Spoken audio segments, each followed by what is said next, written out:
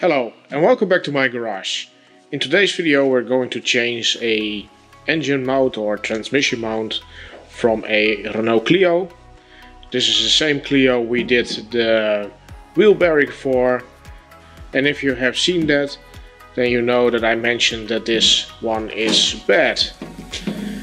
How do you know that it's bad? Well, first of all, the engine is moving a lot in the car, but most of you out there are not constantly checking everything if everything is working correctly.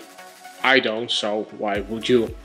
The biggest clue you're going to get when this is worn out is when you accelerate, and most of the time slowly accelerate, and you get a shock, a little bit of an oomph, of an dump, of an, well, at least you get a shock in your car. You definitely feel it in your steering wheel and in your pedals. And if you're going to brake, then you got also a, well, again, a thump in the steering wheel and your pedals. If that happens to you, then please check this. The chances are really high that is one of the engine mounts, and particularly this one, because this is controlling the side-to-side movement of the engine. Yeah, I know it's complicated, but the engine of course is mounted sideways, so if the engine is rocking to the, well, front of the car and the back of the car, or to left or the right of the engine, is just how you want to view it. But then again, if the engine is rocking back and forward like so, then you're going to feel that. Then again, if this one isn't bad, check your other engine mounts. Enough said, let's get going. Well, here we have the little bastard.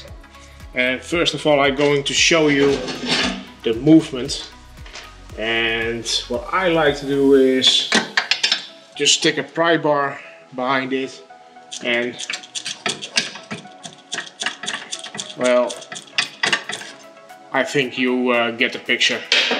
If you just take the engine and rock it back and forward, you get the same. So that is a lot of movement, so you're definitely going to feel that in your steering wheel and your pedals, and maybe even your butt.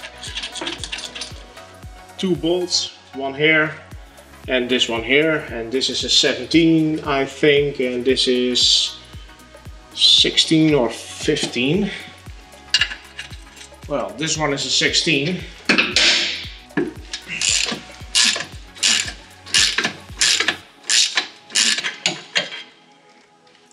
And this is an 18.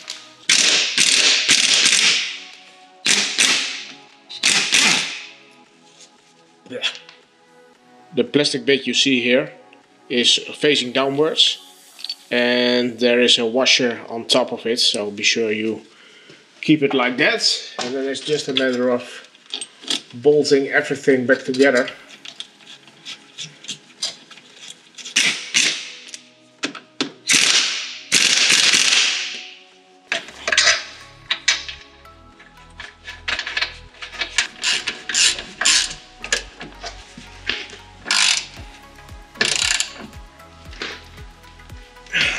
Well, that's it.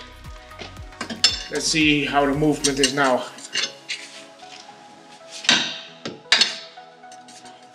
Of course there is still movement, but it isn't shaking like mad like it did. Well, that's it. Easy enough, right? And as you can see, this one is really gone. It's just torn right there, and even the bottom side is completely loose, so I think I can just pop it out if I...